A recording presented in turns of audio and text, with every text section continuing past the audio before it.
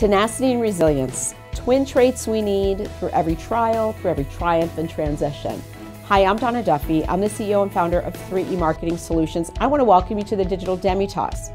This is your weekly shot of inspiration and wisdom to help you grow your business. So why these two traits? What's up with tenacity and resilience? Well, these are two companions that have flanked me all along on my business journey, and I'm thinking you might need them too.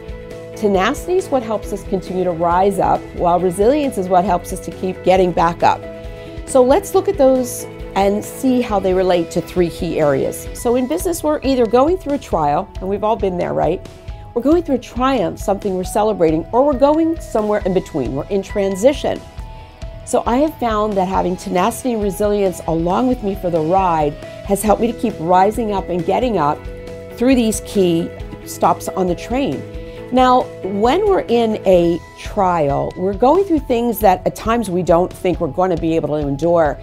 But I know as we dig down deep, we're going to find our resolve and we're going to get back up. And that tenacity will help us push back while the resilience lets us bounce back.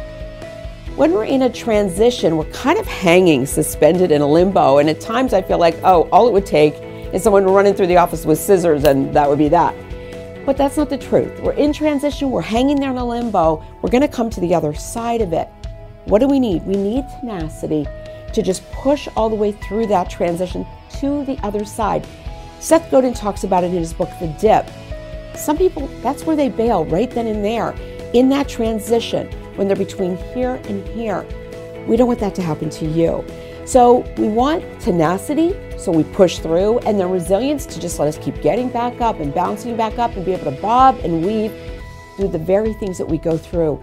We need to be nimble and agile as entrepreneurs, and that's what's going to happen if you use these two traits to get you through that transition.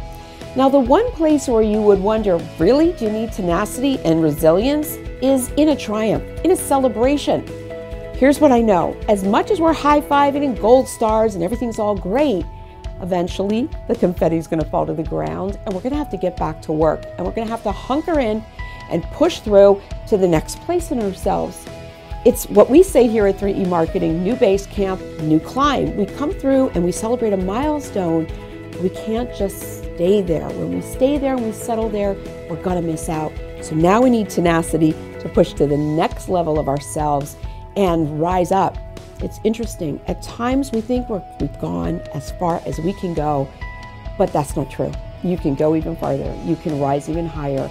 You can push through even to greater places than you ever have before. So I'm going to encourage you. You're either in a trial, you're either in a transition, or you're celebrating you're in a triumph. But take tenacity and resilience on the road with you. Let them be those twin traits, those constant companions as you build a successful business. I'm Donna Duffy. I look forward to seeing you next time right back here on the Digital Demitasse.